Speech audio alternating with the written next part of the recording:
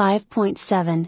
How do I start the appraisal discussion with an individual who has a great deal of experience and has worked for the company much longer than I have?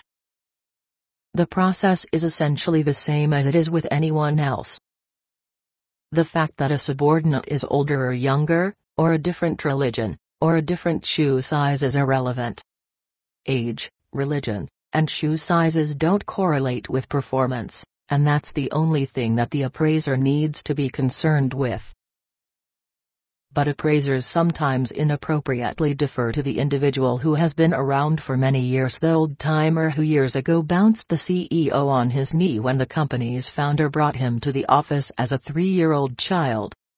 True, longevity and organizational memory are virtues, but performance is what counts in performance appraisal.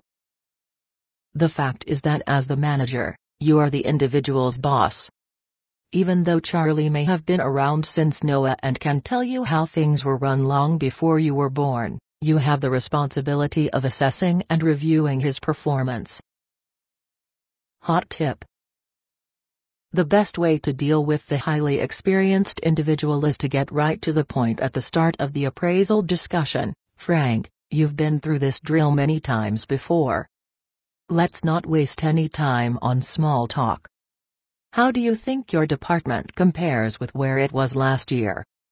Then shut up and listen, and proceed as you would with anybody else.